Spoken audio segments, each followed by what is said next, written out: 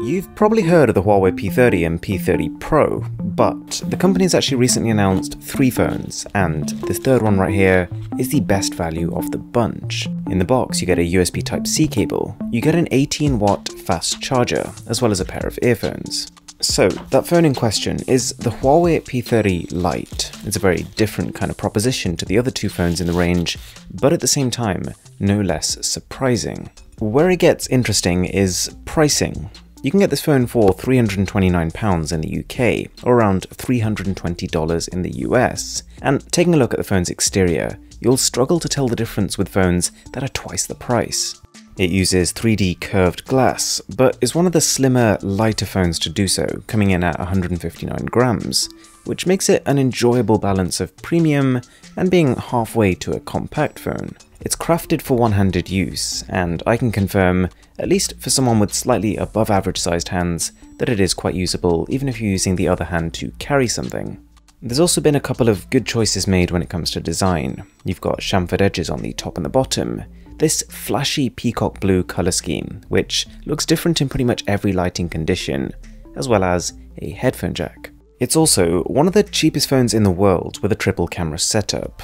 But how are they managing to do this? First of all, the Lite comes with a 24 megapixel front camera. It's incredibly crisp with the right lighting. You can also take portrait mode shots like this one here, and there's a lot of stuff to do with augmented reality.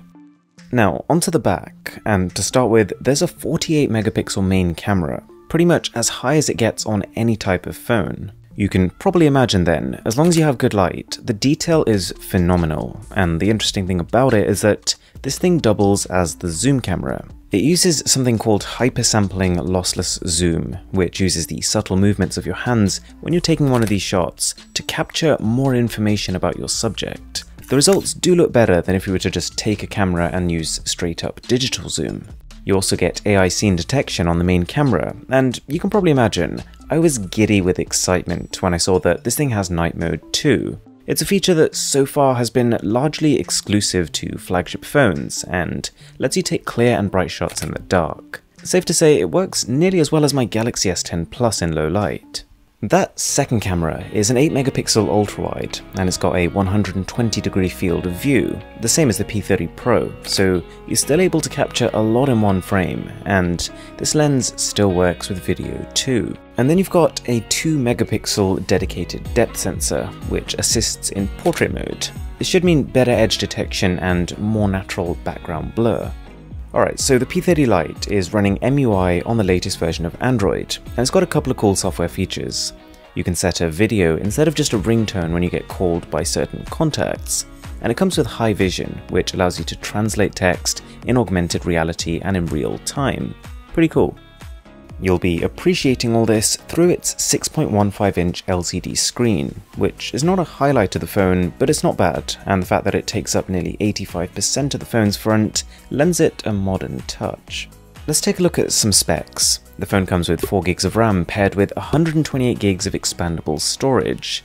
It supports GPU Turbo 2.0 to stabilize gaming frame rates, and the whole operation is powered by the mid-range Kirin 710 chip. Long story short, this trades blows with its Snapdragon equivalents in terms of performance, which is to say you'll struggle to make it skip a beat in day-to-day tasks, and you shouldn't really have a problem with most games you find on the Play Store. In fact, Android games generally just don't need the most powerful chip to perform properly. It also has a pretty robust battery setup.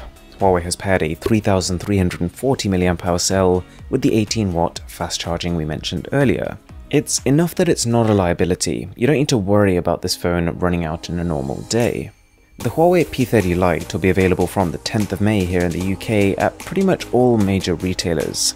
If you enjoyed this video, it'd be massively appreciated if you could smash that subscribe button, and I'll catch you in the next one.